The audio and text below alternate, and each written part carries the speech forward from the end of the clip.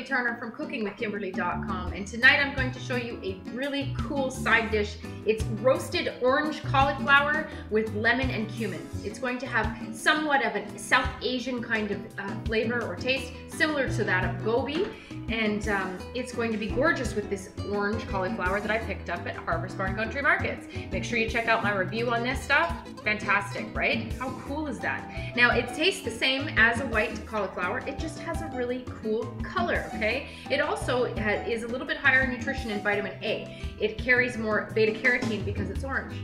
Pretty darn cool, right? Anyhow, what I'm gonna do is I'm gonna actually use about half of this cauliflower tonight and half of it for another recipe. So I haven't washed it yet. You don't wanna wash the whole thing and then have it be just sitting, okay? It's going to go bad quicker. So just rinse it right before you're gonna use it, and I'm going to actually cut it in half first and then rinse it. Now, everything on cauliflower is edible. The stems, the trunk, the leaves, everything, okay? But tonight I'm just going to be using the florets and maybe a couple chunks of the stems. Now, this is what it looks like when you cut it inside. You can even see it's orange there too.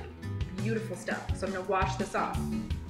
So I'm just gonna break the stems off easily, and I'm going to cut the bottoms of them off and trim the leaves.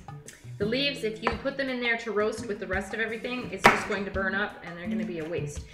This way, at least if you don't use them tonight, you can even put them in the freezer and use them for future soups and stews, which might be what I do, but I am going to be making some greens this week, and I might just mix it in with the greens. Okay, so I'm going to toss everything into a roasting pan here, and I'm going to mix everything in there. So I'm just going to use these stalks. I'm going to cut them in half if they're really especially large.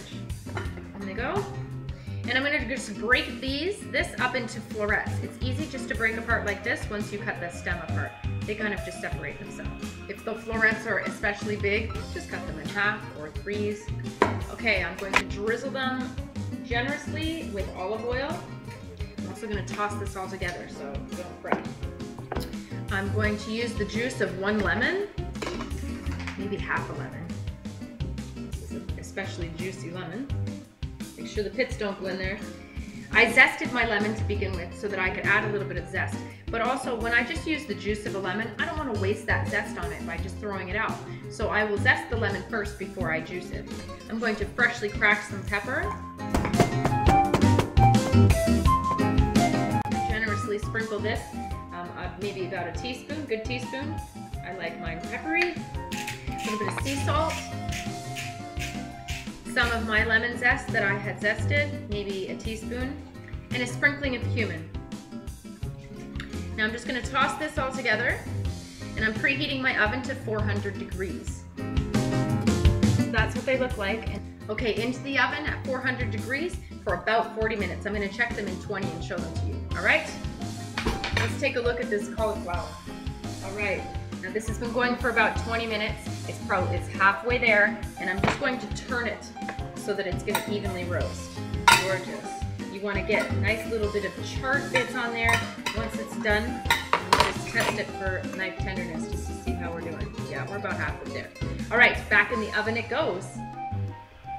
All right, this cauliflower looks nearly done. I'm going to just check it now. It's been another 20 minutes. You want to make sure that those stalks are nice and tender. I'm going to let it go maybe another 5 minutes. It looks nice. I'm going to turn them over so that different parts get charred a little bit more. I like that little bit of charredness, and it could use with just a tiny bit more tenderizing. And I'm going to check these other stalks. Those are going to be pretty good too. All right, so here's what they look like after 40 minutes. I'm going to go maybe another 5 minutes. Perfect. This cauliflower is done. Let's check for doneness. Oh yeah, it's perfect. I'm glad I left it another 5 minutes. Now let me show you how gorgeous this is. So beautiful. Little bit of charredness. Awesome. I can't wait to try it. The golden orange of the cauliflower that we had today was really accentuated with this way of roasting too. So I'm going to try a little bit for you here. It's hot as all get out. It's nice and tender. I can smell that lemon and the cumin. Gorgeous. A little bit of the roasted bits on the top of the curd of the cauliflower. So nice.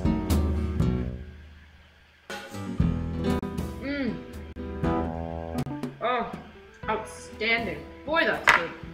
going to take out just one of these little stalks and see how that turned out. Because don't forget, the whole thing is edible.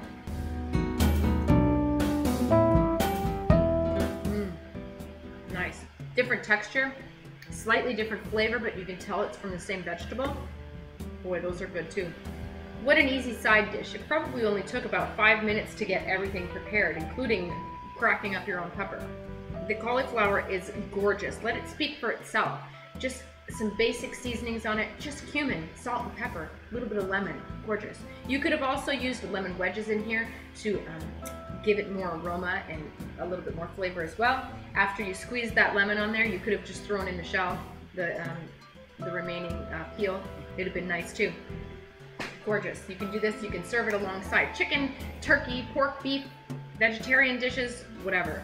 This is a lovely, lovely dish, and I hope that you try it too, okay? Make sure you check out Harvest Barn Country Markets for really unique and awesome fresh produce at harvestbarn.ca, and that's it. Follow me on Twitter at Cooking with Kim, E with a capital E. Like the fan page at facebook.com/cookingwithkimberly. My shows are on ifood.tv/cookingwithkimberly, youtube.com/cookingwithkimberly, and you can find me syndicated on Roku.